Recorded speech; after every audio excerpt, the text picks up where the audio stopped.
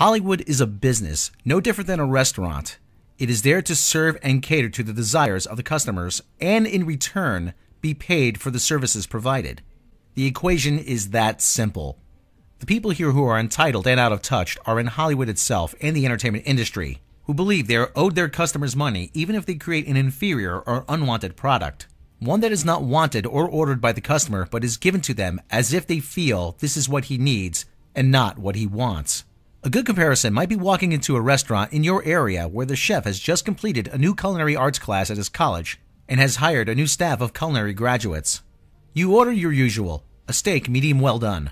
Soon, the staff, which you don't recognize, bring you an exotic fish dinner. And they explain that the chef said the beef you wanted in gravy and the fully loaded baked potato covered in butter and sour cream is just not healthy, and the chef is committed to see you eat better. You argue that the name of the restaurant is Joe's Steakhouse, and you've been a customer for 20 plus years. They tell you that this is no longer your father's steakhouse, and they are now serving food that is good for you, and is top-cited in the industry.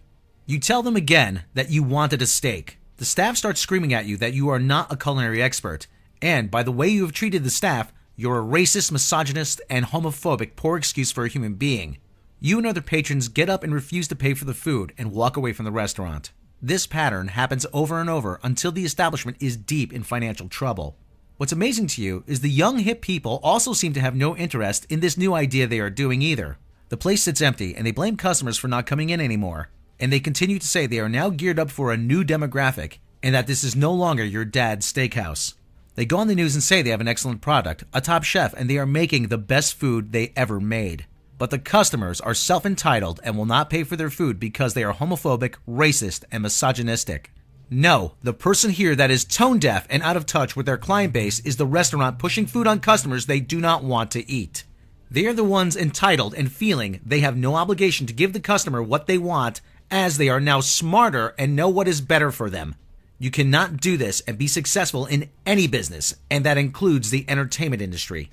This is the current situation plaguing Hollywood, and they are so out of touch that they can't see that they're the ones who are at fault, and are taking their fan bases for granted, and in an entitled way, assuming the fans are obligated to hand them their hard-earned cash for things that they do not want and did not ask for. This is why Birds of Prey failed and Sonic was successful. The studios actually stopped and listened to the fandom and made course corrections and created a product they wanted to purchase.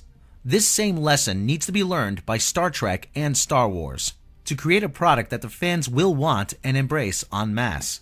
Until the studios stop attacking the fandom and start listening, they stand to lose incalculable amounts of money and keep dishing out flop after flop. It starts by putting people in charge who know the product's history and who will listen to the fan base. It's not their job to see we eat what's best for us. It's their job to prepare for us what we want to eat. Else, their business model fails. Until they can fully realize and embrace this, it is Hollywood that is acting with a sense of entitlement. And all the attacks on fans is the reflection for not being able to understand and act on this simple logic.